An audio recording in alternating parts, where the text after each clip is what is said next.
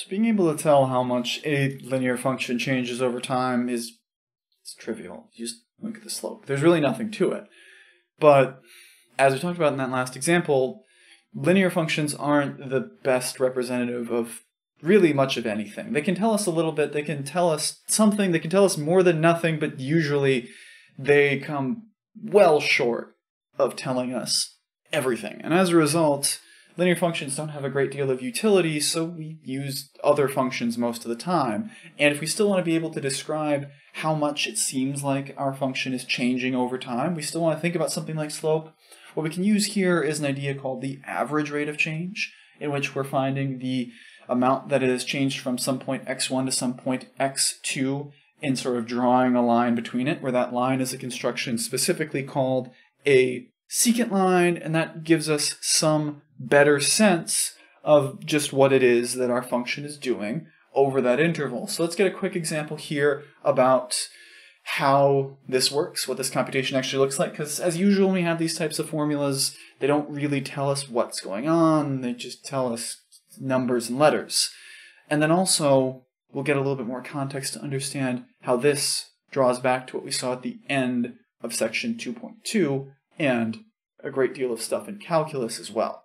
So for this example, we want to find the average rate of change of the function f of x equals x squared from 0 to 2 in terms of x. So here, find the slope of a secant line. That's always just a matter of applying that formula. So we're going to pull it over, and we will end up having, in this case, 2 squared minus 0 squared over 2 minus 0. F of x is x squared. X is, well, 2 and 0.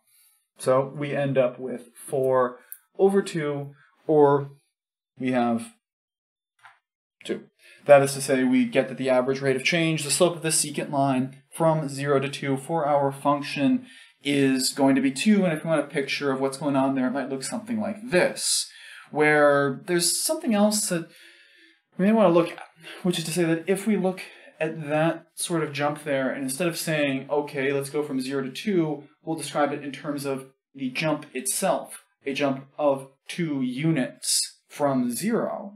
We could instead look at something like that using something like our difference quotient formula, as we would instead have f of x plus h minus f of x over x plus h minus x, which would just end up being the difference quotient formula, f of x plus h minus f of x over h, as we saw a little while ago.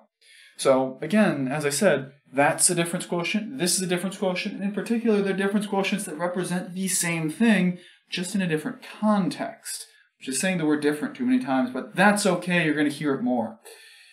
Point is here, the idea of looking at what goes on as h gets small, like we talked about earlier, is the same as trying to talk about what happens with an average rate of change as the gap for our average gets smaller and smaller. And as we look at something where those distances get smaller and smaller, we're looking at something where our average is getting closer and closer to being in terms of 1 point. And if we look what happens at exactly 1 point, look what happens when h equals 0, we're describing what happens with the function at exactly that point.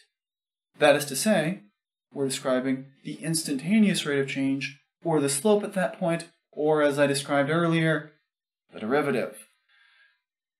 That's a bit too much calculus for a college algebra class. I just want to give you a preview. In any case, that's all we've got for 2.4. Next week we'll continue on with this stuff in 2.5. I'll see you in there.